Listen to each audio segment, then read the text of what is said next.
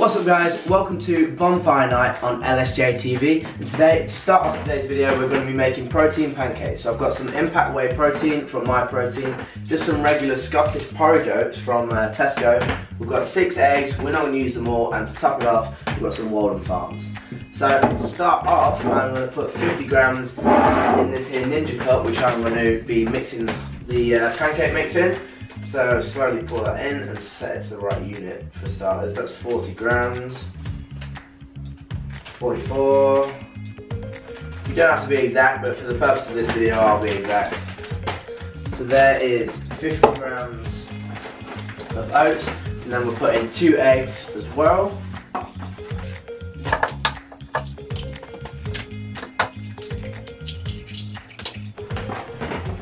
And lastly for this mix, we will put in 1 scoop of this vanilla whey protein. You can use any flavour protein, but I just like using vanilla because it doesn't add too much taste.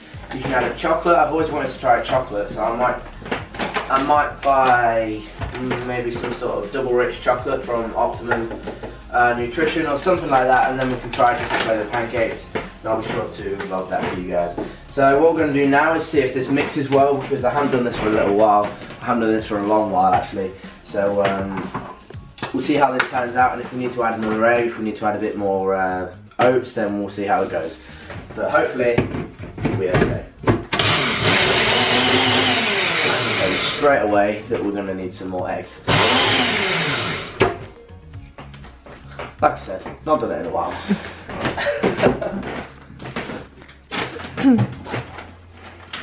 So this mix is going to be for 2 people anyway, guys. So it doesn't matter that we've got loads of egg or loads of protein in there or anything like that. At the end of the day, they're supposed to be protein pancakes, and so it's only going to add more protein. Obviously, if you don't want the whole fat in it from the yolk, then you can just put the egg whites in. But for the sake of this video and the sake of it being quick, I'll just put the entire egg in there.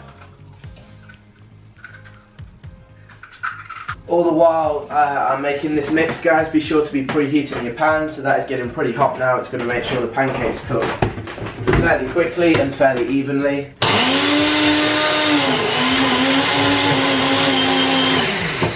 Okay, so you can see that's getting pretty liquidy now. As you can see, it rolls from one side to the other.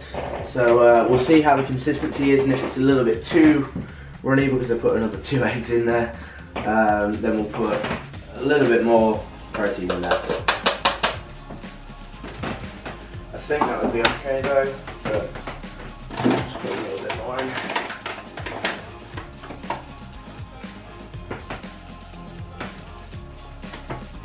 The great thing about protein pancakes, guys, is if you make the mix wrong or anything like that, just track exactly what you're putting in to the mix, because it's not unhealthy. The idea is that this is the healthy version of the normal pancakes. Okay, so I think that's good now. What we're going to be using to coat the pan is this Fry Light coconut oil. There's only 1 calorie in every spray. So obviously if you're tracking macros, just be sure to put it into the macros as a barcode that you can scan if you use MyFitnessPal. So honestly, the pan's probably a little bit too hot and it's going to burn the pancakes. But we'll just see how it goes. This is probably going to make 3 or 4 pancakes for us, because we'll only have nice small pancakes. So I'm just going to take this off the heat just to allow the pancake to cook throughout rather than it getting burnt.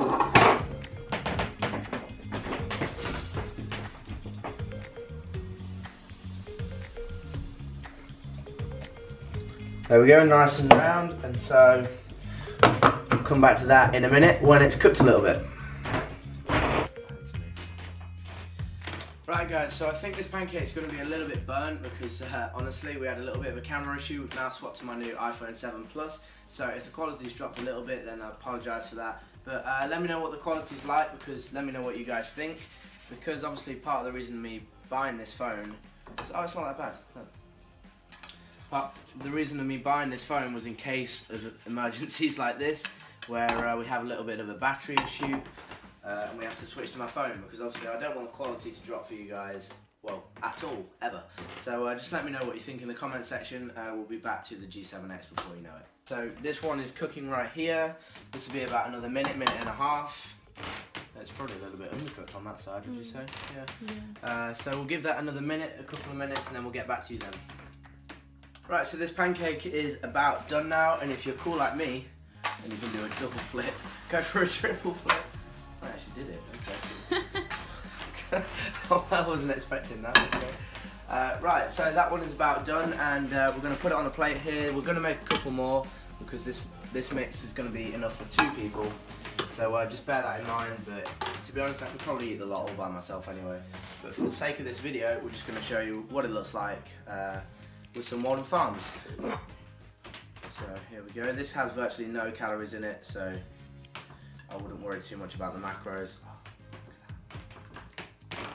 But yeah, there you go guys, there is LSJ TV's protein pancakes. Throw in whatever you like, as long as you just keep track of it. I'll probably do an updated video because I'm going to start making these a little bit more now. And so once I've perfected my recipe, I'll then do an updated video and maybe make them look a little bit more aesthetic, like Instagram pancakes, you know, the small thin ones. But anyway, so we'll catch you guys later. I'm going to tuck into these pancakes and see you guys in a bit. Right, so done with the pancakes now, topped it off with a little bit of Walden Farms. I had one humongous pancake, basically 2 pancakes in one. I would have taken a picture, but honestly I just completely forgot. And the thing I kind of wanted to touch upon, the thing I just wanted to quickly talk to you guys about in this video, is how comparing first year of university to second year of university. Now I'm currently a second year student, as you guys know, and I'm already starting to see the differences between first and second year, when I've only been here for 6 weeks to 2 months now. Now one thing I'll definitely say is that the differences are not bad. I'll get to that. The differences are definitely a good thing. They definitely help me, help other people, and just allow yourself to enjoy yourself just that little bit more at university. So one of the things I wanted to talk to you about is where you're surrounded by people in halls. If you're there, if you're living on campus or wherever you're living, if it's close to the university, you're going to be constantly surrounded by people. There's always going to be people that you're not always going to want to see, but there's also going to be people that you always really like and actually want to spend a lot of time with. That in second year does not happen as much. I am on a campus which is a little bit further away from where I'm living now, but everybody else is living in the city like myself, and so that means that everybody is sort of dotted around. Like my best friend's up here and I'm here, and like my mate's here and you know his mates are over here. Like literally you could be in 4 corners of the city. There's 4 main places in Nottingham that people tend to live, and I live in one of them, and my friend lives in another one, and my other friend lives in another one. But it happens. Like if you really want to see those people, if you really want to spend some time outside of uni with those people, then you will travel, you will make that commute to go and see them. That wasn't such an issue in halls. There was 2 different halls, one called Peveril and one called Newhall. One was up here and one was down here, right? So 3-4 minute walk in between, that's it. Now you're expecting a 10-15 minute walk in between you and your friends. That then becomes a challenge of going to see them and seeing them more often and not seeing them as much, and you know what I mean. But that is a good test of seeing who your real friends are. Whether those people are going to make the effort to come and see you, whether they want to make the effort to come and see you. So actually, you make all these friends in first year, but in second year, you in a way refine those friends to become real close friends who you develop a real bond with and actually want to spend a lot of time with and go to the effort to spend a lot of time with.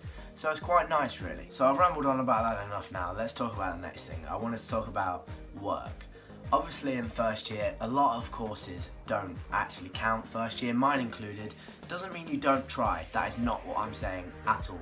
Give it your best in every aspect of life all the time. Give it 110%, and that is how you achieve your goals, and that is how you get the best grades, that's how you make the most gains, everything.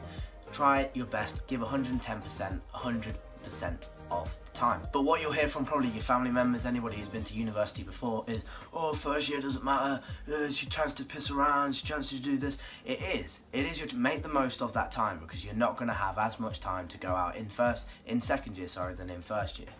That is just, it's just how it is, guys. You're growing up, you're getting more mature, you have more work, and with more work comes more responsibility.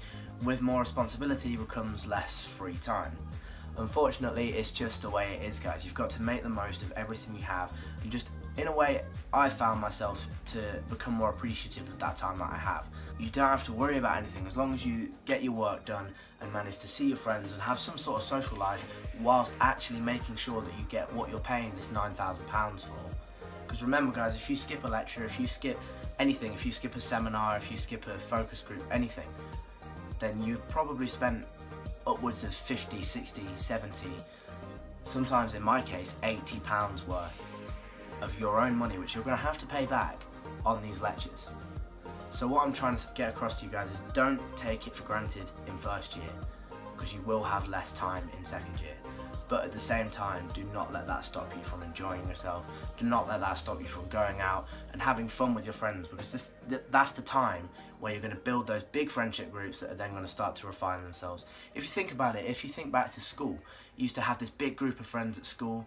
Most people have like select groups of friends. Those groups of friends then start to get smaller and smaller as you go from school, and then you go to college. That group is again smaller, and then when you go from college to university, that group again gets smaller, but then you're at uni, so it gets bigger again, and then the stage starts over and over again. It's like a vicious circle of education. It's really weird, but once you get a little bit older, you start to realise and you start to appreciate these kind of things happening. You can see it happening from your own perspective. You can see it happening to other people as well. It's quite interesting just to sometimes sit back and analyse the situation. But all I was trying to say, guys, is just don't expect first year to be exactly the same as second year, because it's not. It is not going to be the same as second year. And again, that is not me trying to put you off university or anything like that. Just saying you're going to have less spare time. That's just the way it is. But I'm still having the absolute time of my life, guys, because I've just had such a good week. Like on Saturday it was Halloween. You saw my Halloween at university video. You saw how happy I was in that video. Then from Saturday we had a break on Sunday, but then we went out again on Monday because that was actually Halloween. That was the 31st. And so after that, what did we do after that?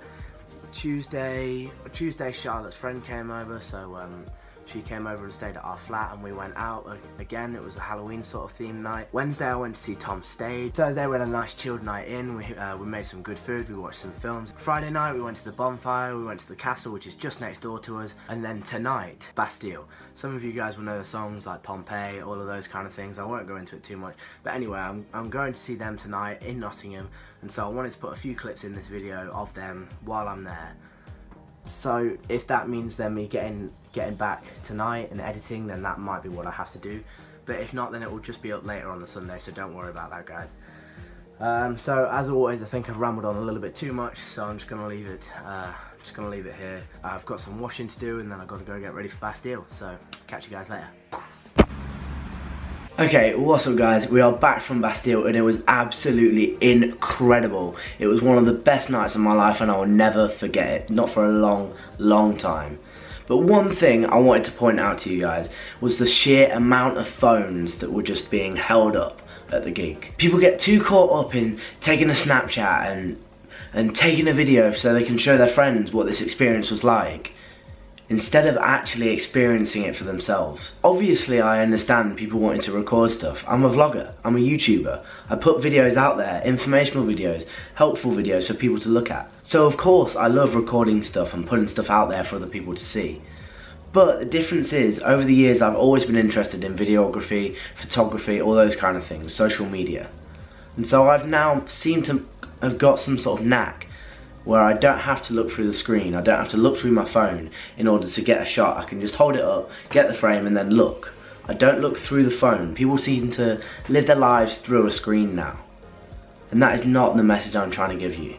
I want to say, enjoy yourself and really live in the moment. Appreciate the time that you have there, because you're not going to get it again. Not for a long time anyway. Bastille probably won't tour again for another 2-3 years. I might see them at a festival if I'm lucky. So what I wanted to do was just take a little clip of each song and then put my phone away and then just love it, enjoy it, embrace it. I just wanted to get that make that clear, because it sounds kind of hypocritical what I'm saying, because obviously I'm the vlogger. I love it. I love taking videos, putting them out there for other people to see, and helping other people in the process. But anyway, it was a fantastic night. It was really good, really great night with really great people. Take a look. What's gonna be left on the world if you're not in it? What's gonna be left on the world? Let's see it.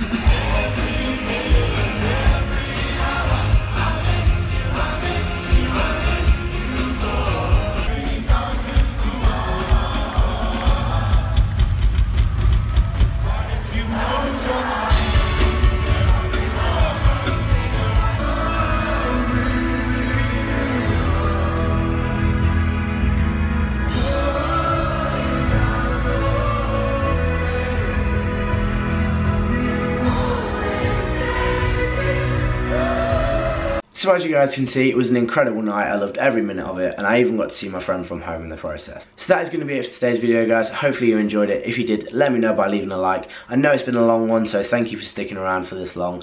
If you have done, remember, no regrets, and I'll see you guys in the next video.